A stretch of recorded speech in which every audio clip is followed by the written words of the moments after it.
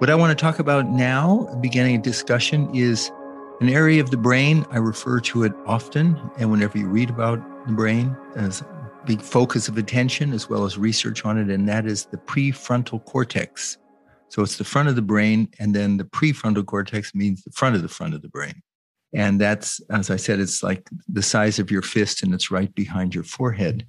And executive functioning is sort of everything good about the brain and what we need as human beings to survive and thrive, because it leads to this field called executive functioning. So I'm going to read you the skill sets of the prefrontal cortex of executive functioning, and you can see if that resonates with you or someone in your life, whether they have a lot of it or could develop it. So here are some skill sets that come from the prefrontal cortex functioning in a healthy, integrated way. The first is something called response inhibition. This is the capacity to think before you act, the ability to resist the urge to say or do something, giving one time to evaluate a situation and how one's behavior might impact it.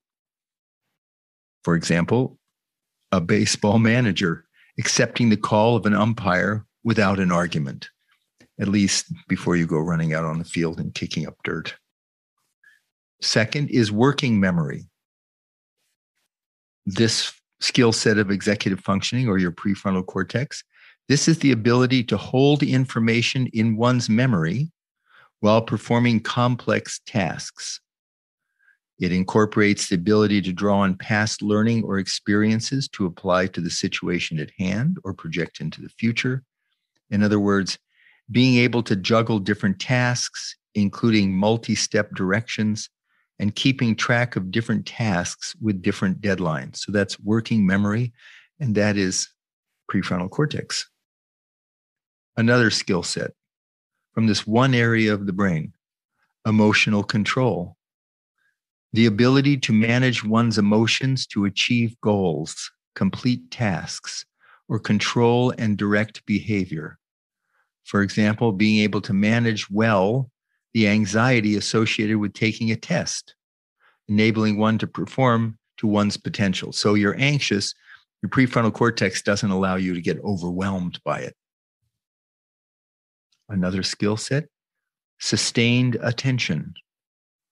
This is the capacity to keep paying attention to a situation or task in spite of distractibility, fatigue, boredom, or obstacles. This is the ability to keep working on a project despite more enjoyable competing opportunities or despite a setback. Another quality is task initiation. This is the ability to begin projects without due procrastination in an efficient or timely manner, not waiting until the last minute or beyond to begin a project. I want to make this point that this executive functioning, the connections to the prefrontal cortex to the rest of the brain, begins in infancy to a certain degree, in the toddler, sort of, but isn't fully developed until, they say, a woman is 26 and a man is 32. I'm not making that up. That ability to have emotional control, to inhibit your responses, to have good judgment, plan ahead. And I think one of the most important qualities of the research on transcendental meditation is it strengthens the connections between the prefrontal cortex and the rest of the brain. Some people call the prefrontal cortex the CEO of the brain, because information comes in through the senses and activates, impacts all different parts of the brain, the temporal lobe, the parietal lobe, the occipital lobe, and it gets sent forward to the prefrontal cortex. And in that supposed quiet of this area, decisions are made, plans are formulated, and actions are initiated. So those connections are strengthened when we transcend, when we settle down. the front of the brain, the connection between the front of the brain and the back of the brain, and even between the left and right hemispheres of the prefrontal cortex. So very fascinating bit of information, and I will complete the discussion of skill sets of the prefrontal cortex and executive functioning tomorrow.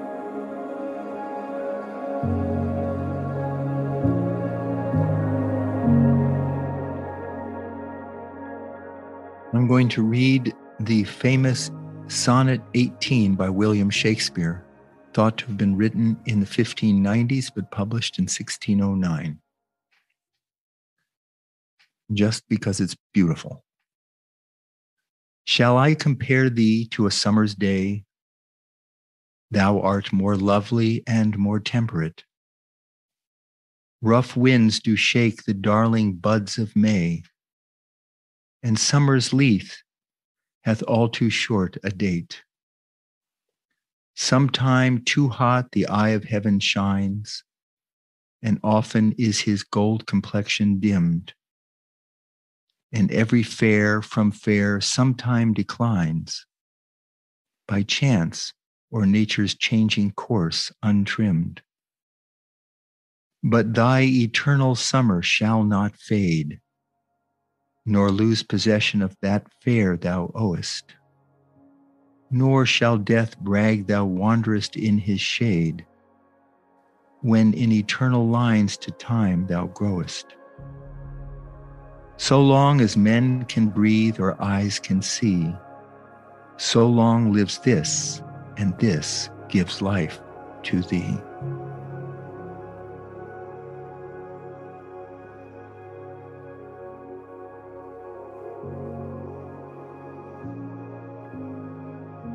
Thank you for joining, and we'll connect again real soon.